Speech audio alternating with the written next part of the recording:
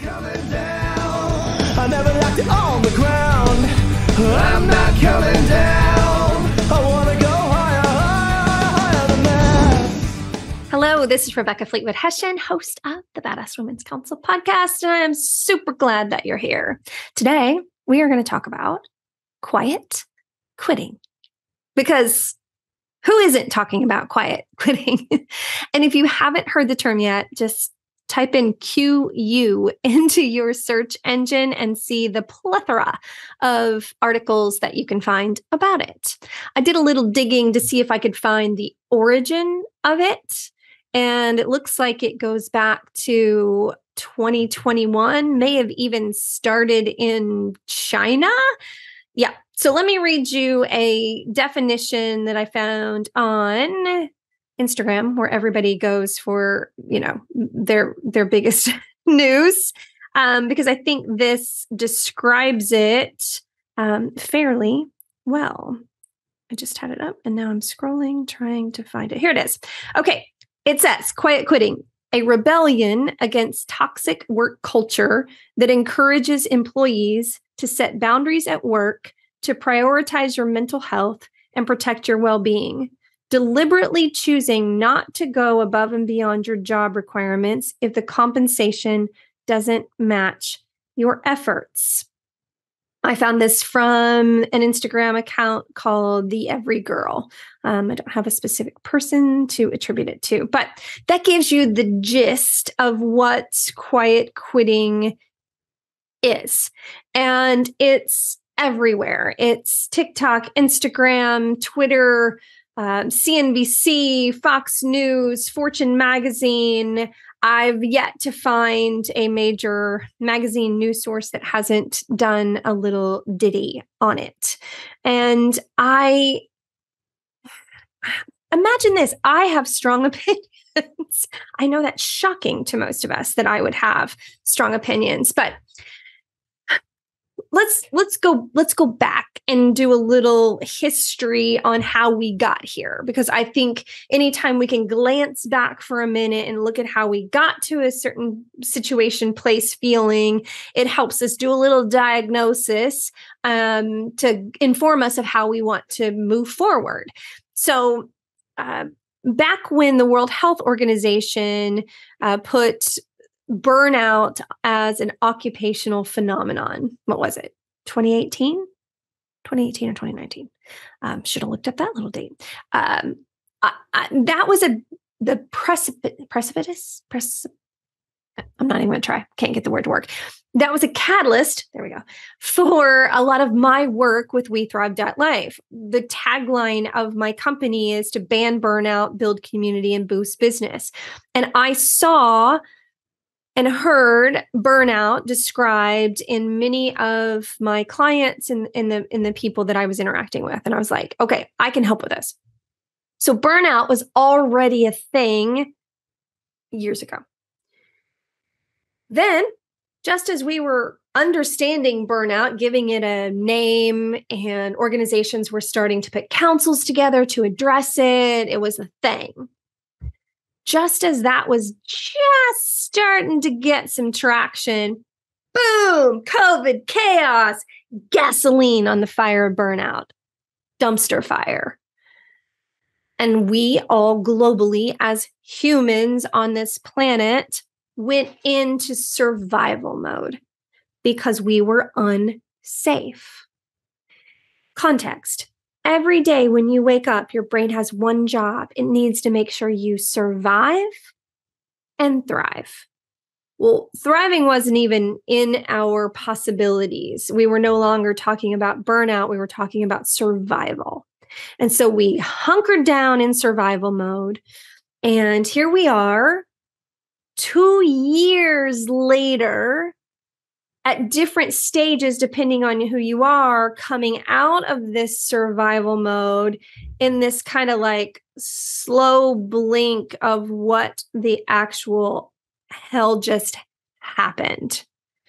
And so as our lives are starting to take on a normalcy, there is no normal, but you know what I'm saying.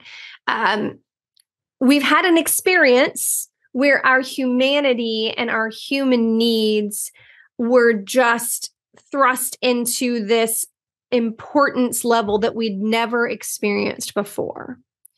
And so we went from burnout to dumpster fire to no, I'm no longer willing to sacrifice my life, my health, my family, my own humanity in the name of work. Because now I understand how precious my life and my relationships and my humanity really is. So in my book, Write Your Own Story, I had started writing about the age of humanity, is what I call it, before COVID even happened.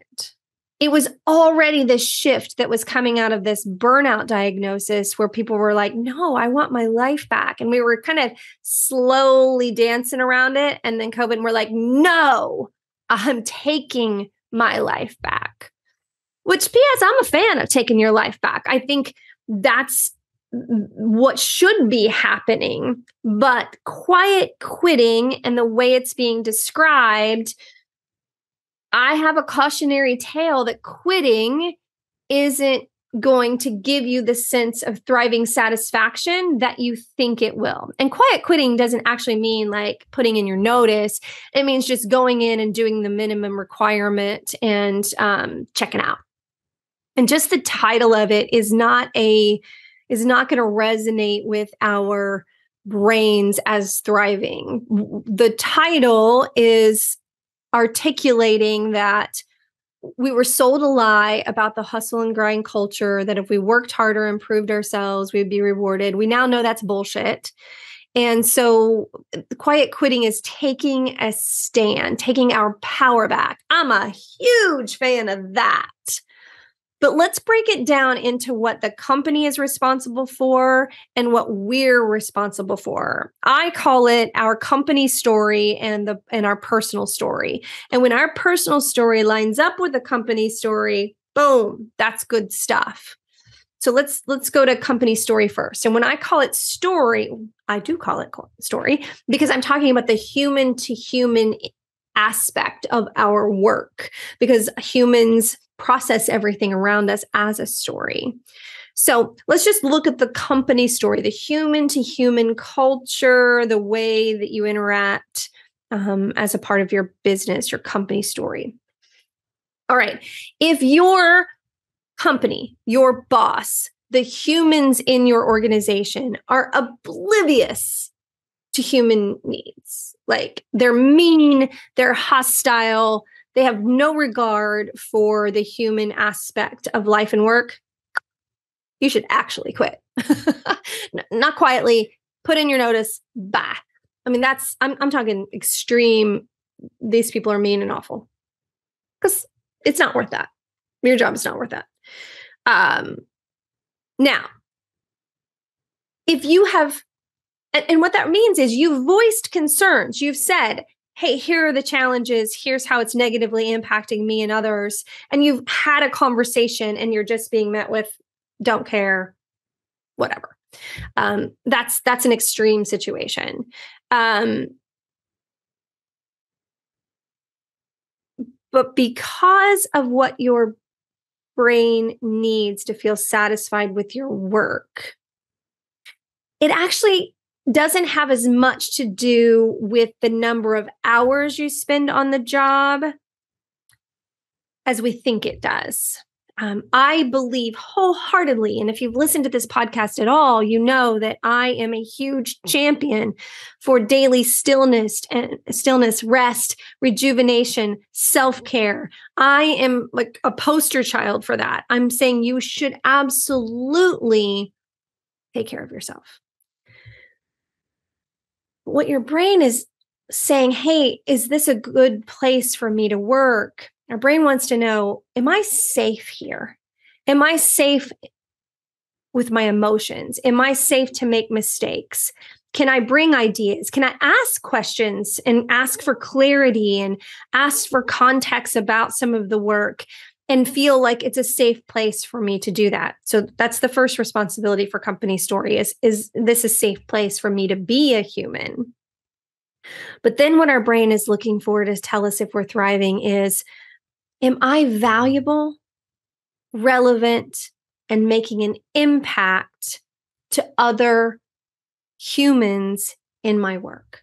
Whether that's the humans that work inside your company that you serve internally, or the customers and the clients that you serve externally. But our brain is saying, hey, are we serving and making a difference to other humans?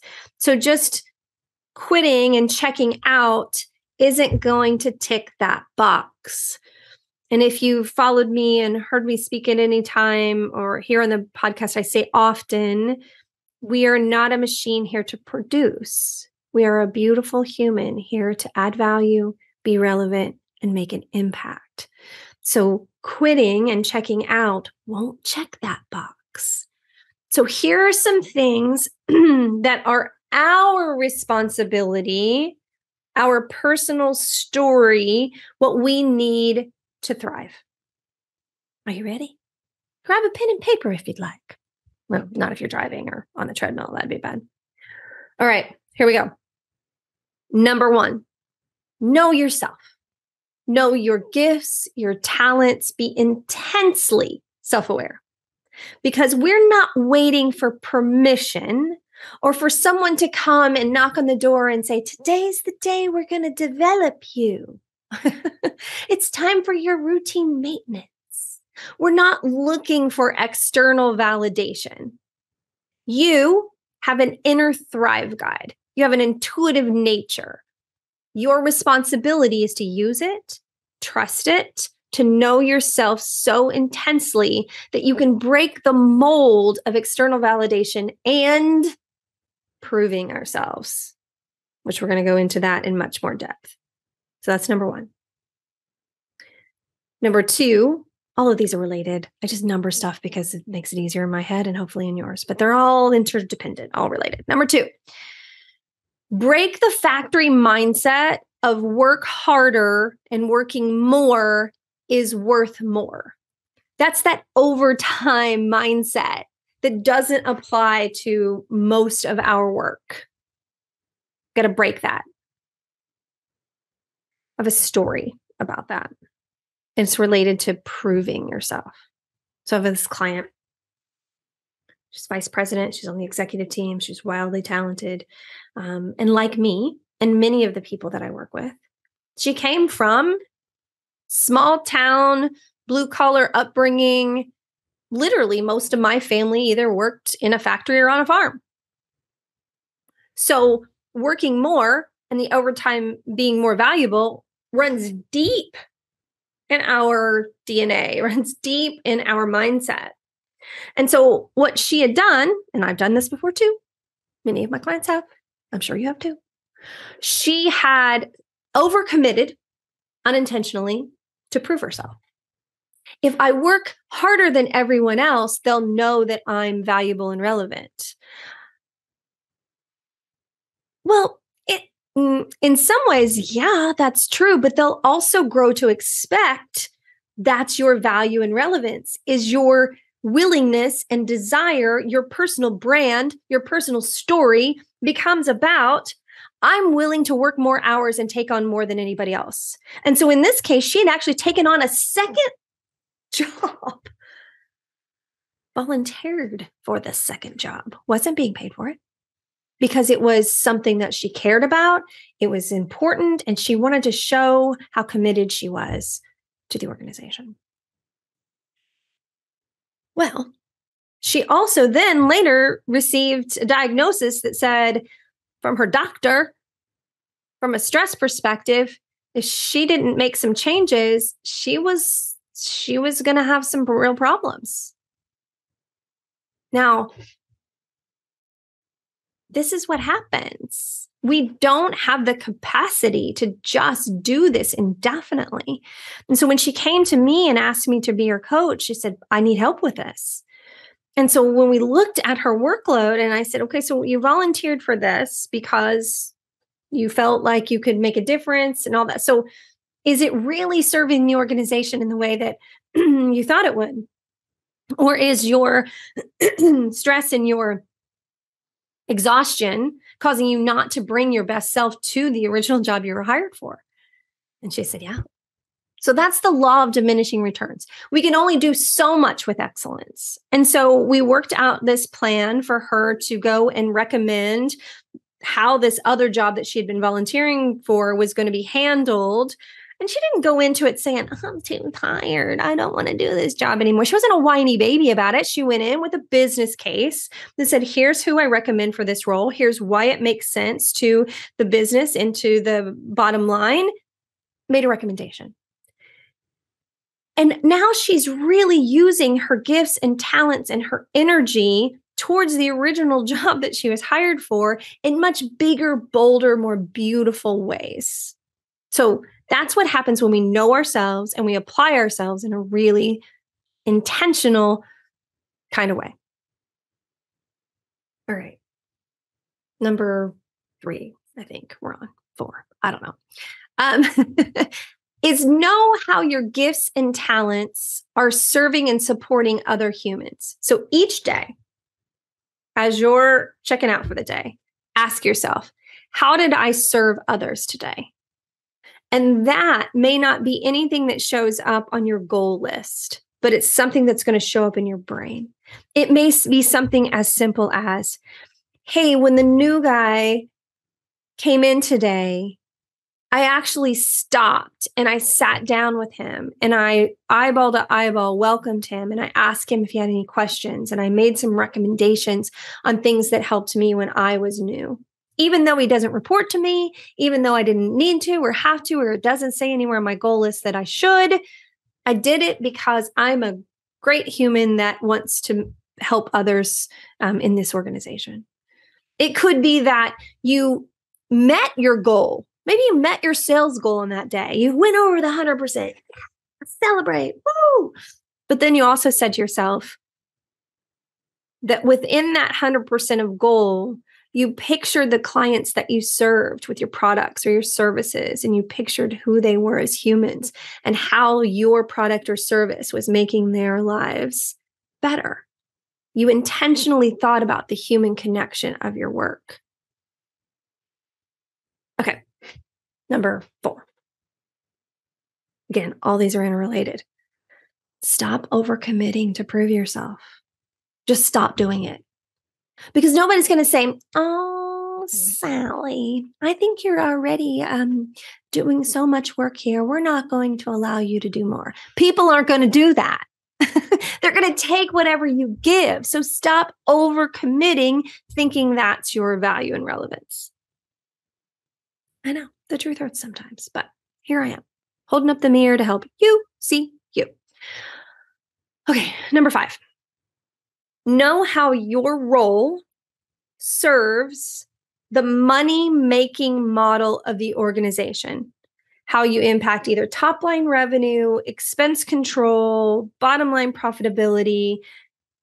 Do some analysis on your own of how are you serving the money-making model of the business. If you need clarity and context, ask your boss, ask somebody that you trust in the organization.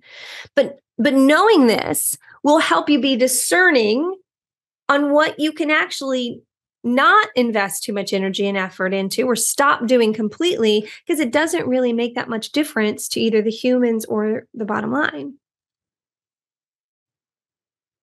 Number 6. Each week, look at your task list and ask yourself how those tasks or those meetings or those projects are impacting both humans, company story, human to human, and the money-making model. And you can even like draw a little 4-box model and put story at the bottom from left to right and money on the vertical from bottom to top, and do a little, how is this impacting the story of the humans? And plot that in the 4-box. How is it impacting the bottom line? Plot that. And then do the highest leverage tasks that are in that top right-hand box. And everything else, if you get time, or just stop doing it. But you decide what are the highest leverage tasks and then go home and rest. That way you know you're doing the highest impact stuff. because I'm going to reiterate it again. Number 7, quitting won't feel as rewarding as you think it will. But resting and then going back the next day to do the highest leveraged tasks and activities and intentionally thinking about how you are making a difference to the company and to the bottom line, to the company story of humans and the bottom line, that's where the good stuff is. Now, I'm going to tell you, I did this in my career. And I caught some crap over the years for not participating in things that I couldn't see the value. I couldn't see how it was helping my peers or my clients or the bottom line. And it took a lot of strength not to do it. It's how peer pressure moves from high school to business. You get asked to be on these things that, you think you're contributing and you're looking at it and you're like, this does nothing for any, it's not valuable. It's busy work. It's no. But you can only do that if you are wholeheartedly committed to getting results for your clients, your customers, and the bottom line. Because when I would say no and people would give me crap about it, then they would look at my results and they would go, oh, but she's actually a pretty good human and she's getting results. Maybe we should leave her alone. Was it hard sometimes? Did I get my feelings hurt? Yeah, because people didn't say nice things about me sometimes because I was unwilling to participate in things that they thought I should. But I just kept focused on the things that mattered to me, which was me, my well-being, my family. And I wanted to come in and do a good job every day. I wanted to serve my clients. I wanted to know them and make sure that I was making their lives better with my products and services. And I concentrated intently on that. And when I concentrated intently on that and understood the money-making model of the business, I could make really leveraged, intentional decisions that helped the organization make more money, because making more money allows us to serve more clients and to have the programs that are valuable and relevant. It's a good thing. Made me feel good and proud and valuable and relevant and impactful. And y'all, that's what your brain wants when you lay your head down at the end of the day after doing great work. There's a difference between knowing the value and relevance that you've provided and just knowing that you went in and worked the hours and you're exhausted. I'm not saying work's going to be a piece of cake all the time. But when you know that you're making a difference, you're willing to put in a little extra sometimes because you know how and why it matters. So that's my little take on quiet quitting. I think you should rest. I think you should find where you're most valuable. But quitting isn't going to give you what you really want to do. All right, that's all for today. I hope you're well. I would love for you to message me and say either how this helped you or what you want to hear more of, because when I sit and do these shows, I do them for you and I want them to be valuable, relevant, and make an impact. Love you, made it. Make it a great day. I'm not coming down. I never left it on the ground. I'm not coming down.